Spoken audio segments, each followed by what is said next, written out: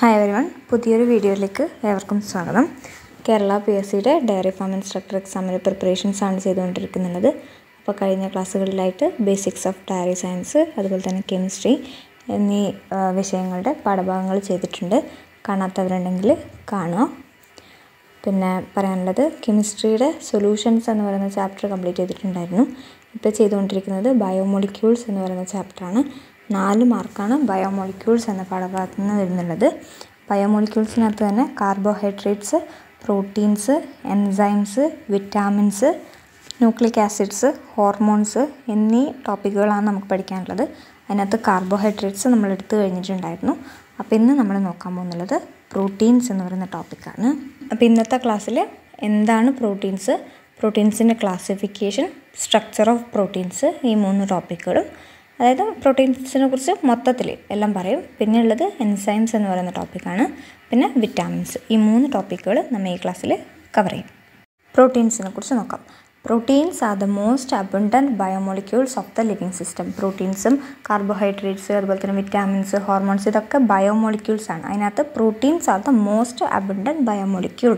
Next chief sources എന്ന് പറയുന്നത് milk, cheese, peanuts, meet, അതുപോലെ തന്നെ പൾസസ്, ഫിഷ്, ഇതൊക്കെയാണ് പ്രോട്ടീൻസിൻ്റെ ചീഫ് സോഴ്സസ് ആയിട്ട് വരുന്നുള്ളത്.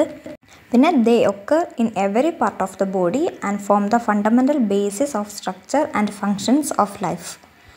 ഈ പ്രോട്ടീൻസ് എന്ന് പറയുന്നത് നമ്മുടെ ബോഡി പാർട്സിൽ, എല്ലാ ബോഡി പാർട്സിലും ഉണ്ട്. അതുപോലെ തന്നെ the word derived from the Greek word പ്രോട്ടിയോസ്. അതൊന്ന് ജസ്റ്റ് നോട്ട് ചെയ്ത് വെച്ചോട്ടോ. ഇതിനു മുന്നേ ഏതോ ഒരു എക്സാമിന് ഇങ്ങനെ ഏത് വേർഡിൽ നിന്നാണ് ഇന്ന വേർഡ് ഒറിജിനേറ്റ് ചെയ്തിട്ടുള്ളതെന്ന് ചോദിച്ചിട്ടുണ്ട്. അപ്പോൾ ഗ്രീക്ക് വേർഡിൽ നിന്നാണ് പ്രോട്ടീൻ എന്ന് പറയുന്ന വേർഡ് ഒറിജിനേറ്റ് ചെയ്തിട്ടുള്ളത്. പിന്നെ all proteins are polymers of alpha amino acids. നമ്മൾ കഴിഞ്ഞ ക്ലാസ്സിൽ പഠിച്ചു അല്ലേ, ഗ്ലൂക്കോസ് ആണ് ഇതിൻ്റെ സ്റ്റാർച്ചിൻ്റെ മോണോമേഴ്സ്. അതുപോലെ തന്നെ നമ്മുടെ പ്രോട്ടീൻ എന്ന് പറയുന്നത് ഒരു പോളിമറാണ്. അതിൻ്റെ മോണോമർ ആൽഫ അമിനോ ആസിഡാണ്. എന്താണ് ആൽഫ അമിനോ ആസിഡ് നമുക്ക് നെക്സ്റ്റ് നോക്കാം. അതിനു മുമ്പ് അമിനോ ആസിഡ് എന്താണെന്നറിയോ? ഒരു കോമ്പൗണ്ടിൽ തന്നെ അമിനോ ഗ്രൂപ്പും അതുപോലെ തന്നെ ആസിഡ് ഗ്രൂപ്പ്. അമിനോ ഗ്രൂപ്പ് എന്ന് വെച്ചിട്ടുണ്ടെങ്കിൽ NH2, ആസിഡ് ഗ്രൂപ്പ് ഇവിടെ ഏതാണ് COOH. ഇതിനകത്ത് നിങ്ങൾക്ക് സ്ട്രക്ചർ കാണാൻ പറ്റുന്നുണ്ടാവും. അതിനകത്ത് അമിനോ ഗ്രൂപ്പുണ്ട്, ആസിഡ് ഗ്രൂപ്പുണ്ട്. അതുകൊണ്ടാണ് അമിനോ ആസിഡ് എന്ന് പറയുന്നത്. ഇനി ഈ ആസിഡ് എന്ന് പറയുന്ന COOH ഉണ്ടല്ലോ, അത് ഏത് കാർബണിലാണല്ലേ? ഫസ്റ്റ് കാർബണിൽ. അതുകൊണ്ട് തന്നെ ആൽഫ പൊസിഷൻ എന്ന് പറയും. അതുകൊണ്ടാണ് ആൽഫ അമിനോ ആസിഡ് എന്ന് പറയുന്നത്.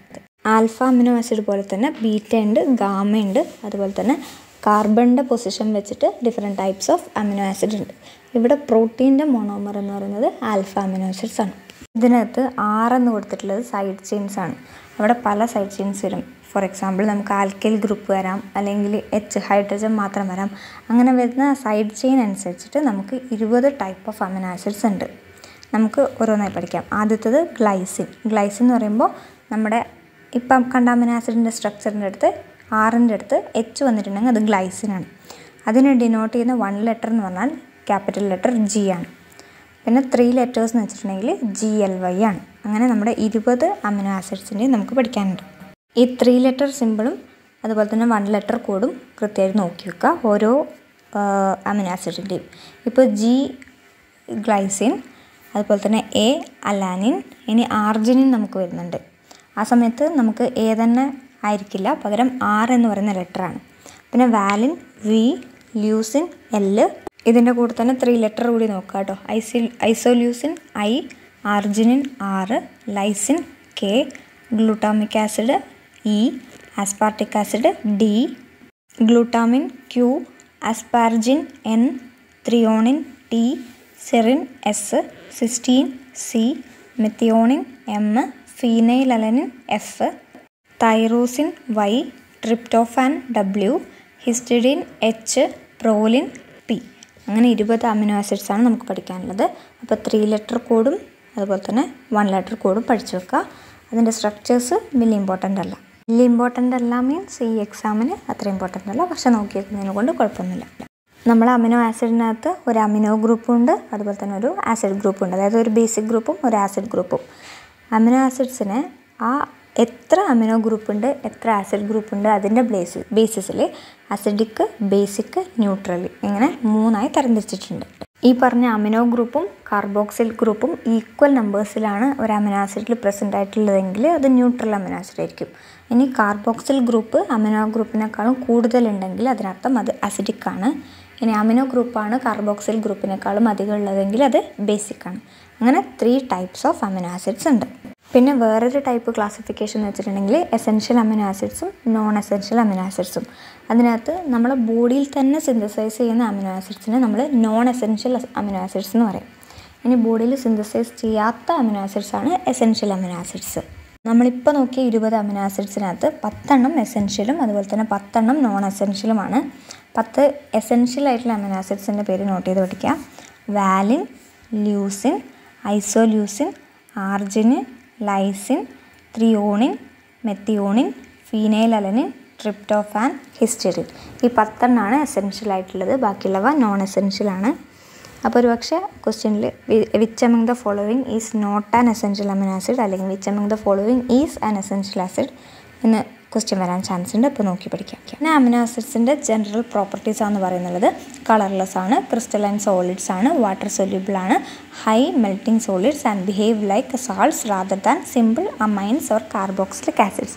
പിന്നെ ഒരു ഇമ്പോർട്ടൻറ്റ് കാര്യം എന്ന് പറയാനുള്ളത് സ്വിറ്റർ അയോണിൻ്റെ കാര്യമാണ്. സ്വിറ്റർ അയോൺ എന്ന് വെച്ചിട്ടുണ്ടെങ്കിൽ ഒരു കോമ്പൗണ്ട് ആയിരിക്കും. ആ കോമ്പൗണ്ടിന് തന്നെ ബോത്ത് നെഗറ്റീവ് പോസിറ്റീവ് ചാർജ് ഉണ്ടാവും. ഫോർ എക്സാമ്പിൾ നമ്മുടെ അമിനോ ആസിഡ് കാണുന്നുണ്ടല്ലോ ചിത്രത്തിൽ. അപ്പോൾ ഈ അമിനോ ആസിഡ് നമ്മൾ വാട്ടറിലിട്ട് കഴിഞ്ഞാൽ എന്ത് സംഭവിക്കും?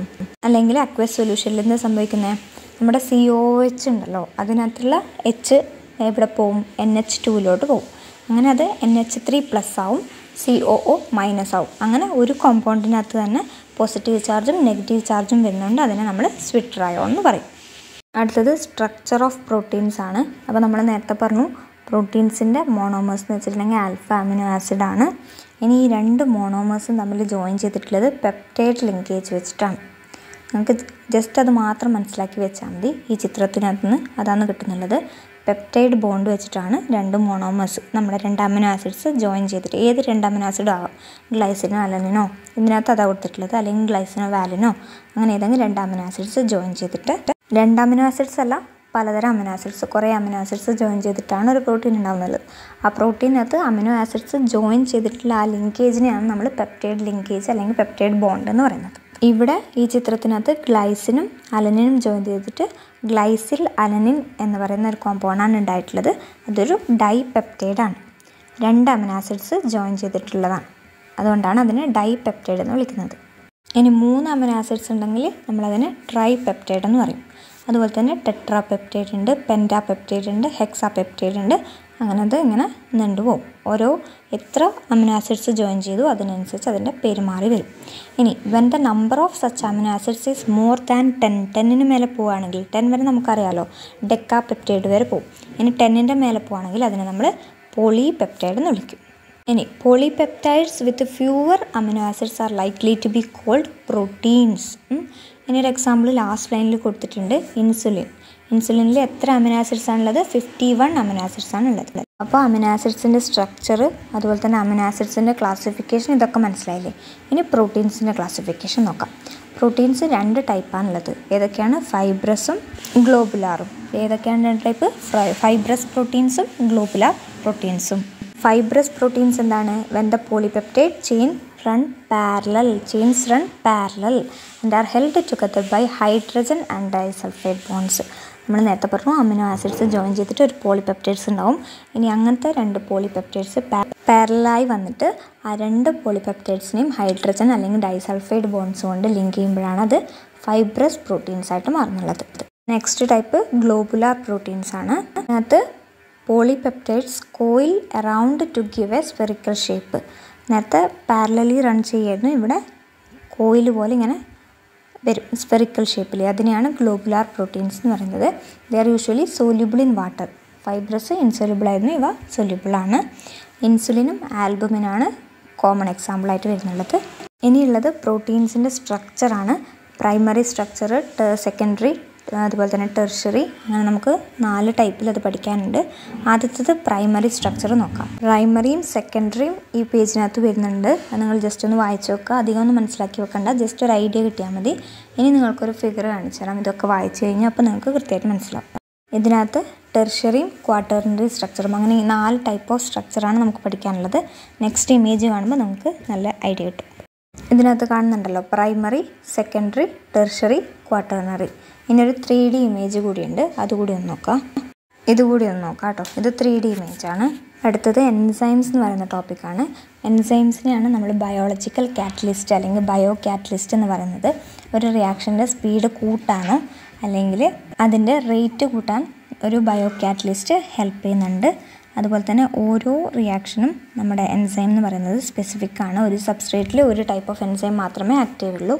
ഇവിടെ കാണുന്ന റിയാക്ഷനിൽ മാൾട്ടോസ് ഗ്ലൂക്കോസായി മാറുകയാണ്. അവിടെ നമ്മൾ യൂസ് ചെയ്യുന്ന എൻസൈം എന്ന് പറയുന്നത് മാൾട്ടേസ് ആണ്.